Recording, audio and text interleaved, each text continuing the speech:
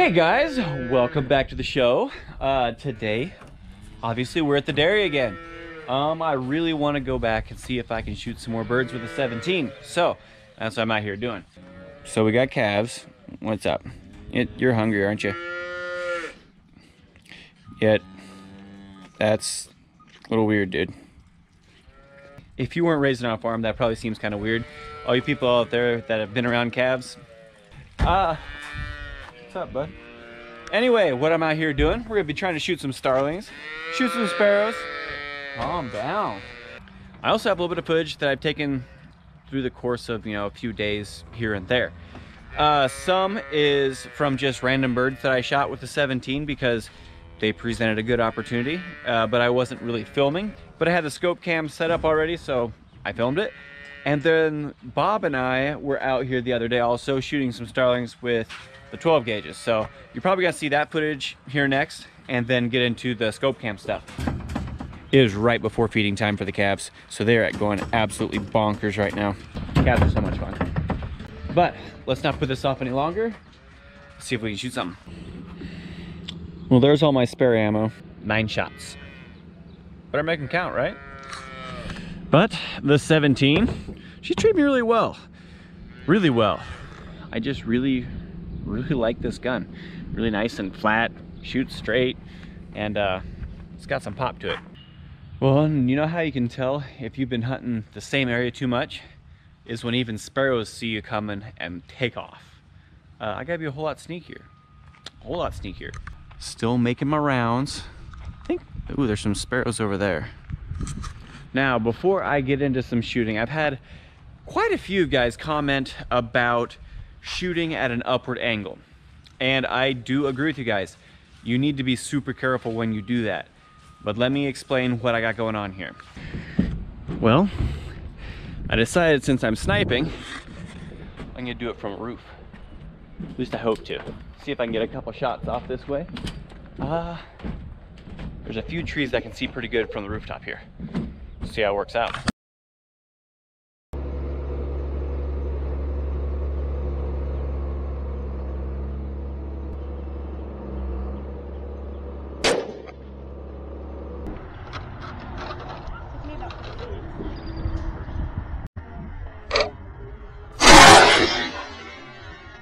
A little bit further, a little bit more. He's literally behind a half. Oh, there he goes.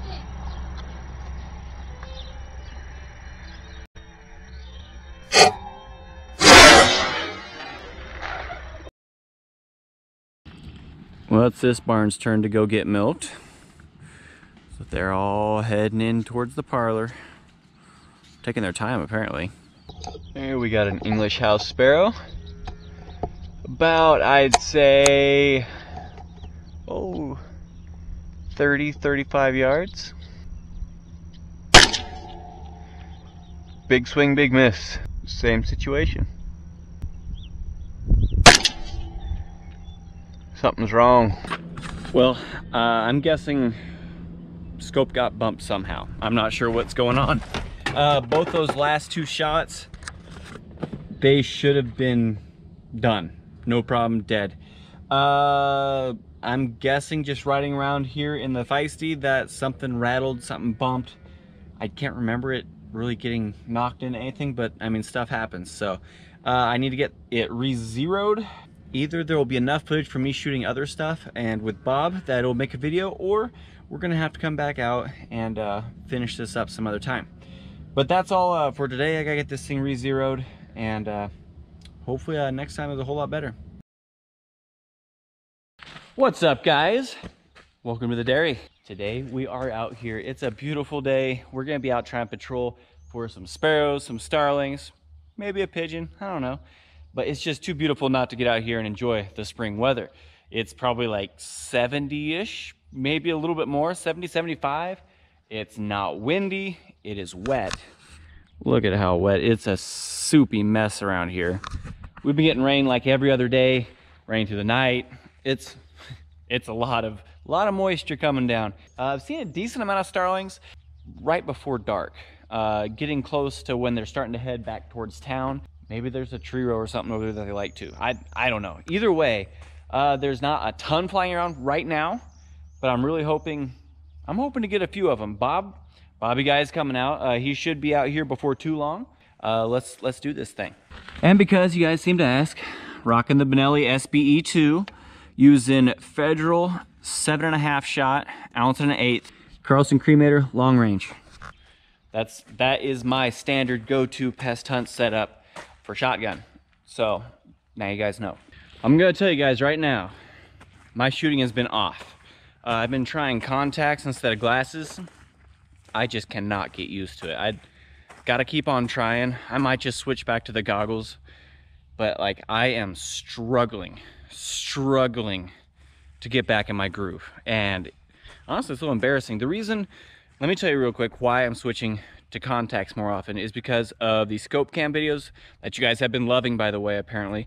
I plan on doing some more of those, but it's really hard to shoot a scope with glasses on. For me anyway. It's just where it just doesn't work very well for me. I shoot a lot better with a scope if I don't have my glasses on. So I've been doing a lot of that, and it's messing with my shotgunning. So I might just sort of start switching back and forth. I'm not sure what I'm gonna do, but like I have this issue with contacts. They don't like me, so I've been trying to get used to it. Something about putting something in your eye just doesn't set right with my face. Anyway, enough excuses. Let's see if I can connect.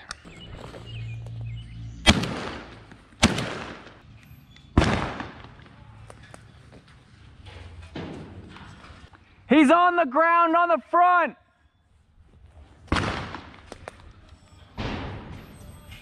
Well, I already know you guys are gonna ask, hey, where's the cam footage from the barrel? Forgot the end cap for it, and so whenever I shoot, the battery falls out. No footage. So, it's just gonna be GoPro footage, so sorry guys. Paraplane. Bob's shooting again. He wants that pigeon bad. See what I mean by just soupy? Ugh. Hey, but this is farm life here. With everything going on with this whole pandemic and stuff, not a lot here on the dairy actually changes. Cows still get milk, cows still get fed, and luckily for me, I still gotta come out here, which I feel bad for a lot of you guys that are stuck at home, out of school early, out of work. Like, it's a crappy time. Hopefully you guys like these videos though. At least they can keep you entertained for a little bit. So. Oh, that's a dove. Hey buddy, see you September. Ooh. That was a miss.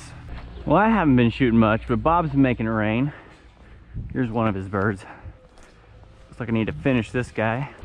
And that guy there is Bob's bird. I mean, I finished him, but it's Bob's. Right here, right here. Smoke. Oh, he's dead. I feel good about that. In the poop pond. I feel we good shot about at the same time. I took 2 stabs. You took 1. I'm just gonna wait. You gonna die.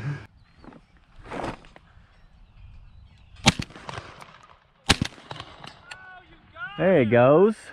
I got some redemption coming. You're getting there. Let's see if I can go find him now. Right over here somewhere. Oh, there he is. Maybe 1.5 if, you know, depending on who got that other one that Bob and I shot at. But hey, I'm having fun. This is just the time when those flocks are coming through that I was talking about earlier. Big groups, 8 to 12. Yeah, that's a little bit high. There he goes. Got that one. Bob missed. I'm not happy about that at all. Gives me no satisfaction at all that Bob missed and I got mine. See, this is why I love the dairy. Laid back, leisurely, shoot if something comes, you don't have to. It's just fun. Ooh. Eesh, that was ugly. Tell me guys, how many of you pick up your empty shells that you just shot and the first thing you often do is,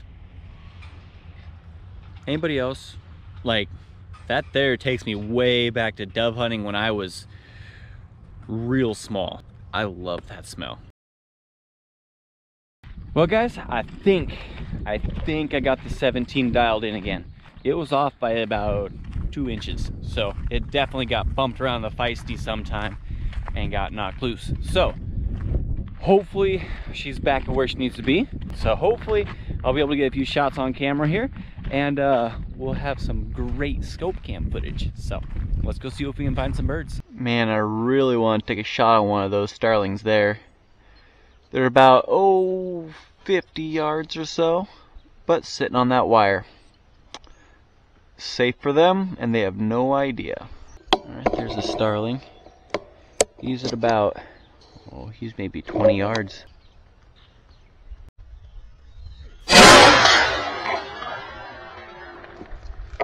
Got him. I'm gonna have to review the footage on that. Either I missed a little bit low and off to one side, which I'm kind of afraid of. At that range, it should have just drilled him. But it only hit him here by my thumb and took off. I mean, it hit him, don't get me wrong, but he wasn't dead. At that range, it should have absolutely just fallen like a rock. So either the gun's not dialed in like I thought it was. I need to go actually put it in a bench. I didn't have access to a bench, and so I did the best I could with what I had. But I mean, we got one, but I'm not really happy about the performance of what I just had. So we're gonna get a couple more shots. If I miss and there's no reason why, we're gonna put it up. Otherwise, we're gonna keep on going with the good old scope cam. Starling, about 30 yards.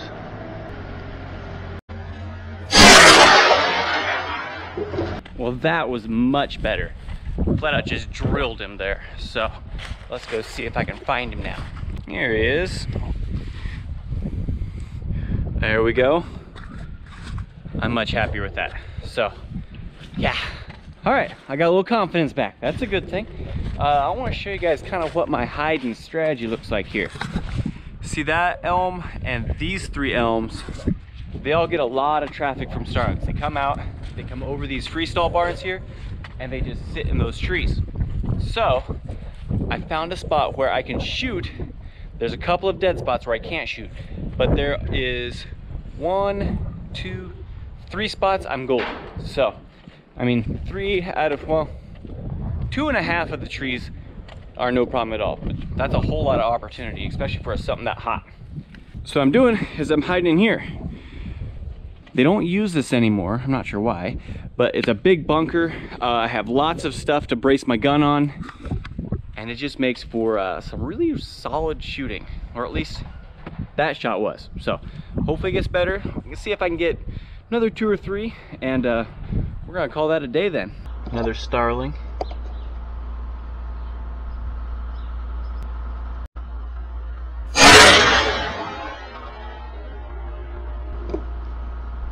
It is getting hot. I really like this hide. I'm much happier with this. That guy fell like a rock too. Hopefully I can find him. They never fall exactly where you think they will. Here we go. Can't show you the back of them because the 17 does a number. That's another bird there. That's 3. I'm really happy. Hopefully, you know, it's not real steady. I'm still only taking about a shot every 20 minutes to half hour, but I'm getting a few shots. It's a beautiful day. I'm just happy to be outside and a chance to make a video is even better. So I hope you guys really like it. If you guys are enjoying this scope cam footage, please hit that thumbs up button for me. I really appreciate it, and it really helps the video out. But let's get back in the hide and see if we can get a few more. So I'm hunkered down here, watching my trees, you know, 17 waiting. I hear heavy breathing. What? Thank you.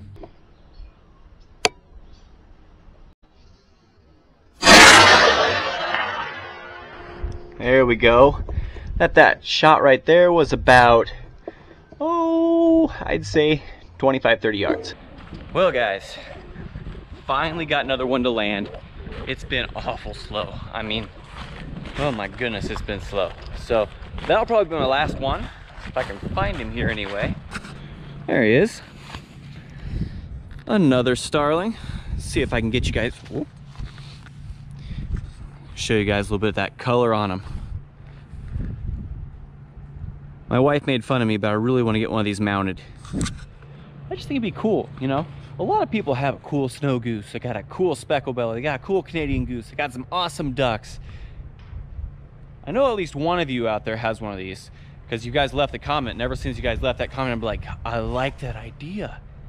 But I still gotta make it reality. So if you guys want to see a mounted starling, you guys need to drop a comment and then upvote the living tar out of it. That way I can tell my wife and say, see, the fans want it, I have to do it. So yeah, go ahead and drop me a comment if you want to see that. Well, wasn't the biggest day ever, but I hope you guys did like the video. If you did, hit that thumbs up button, subscribe if you haven't, and we'll see you on the next one.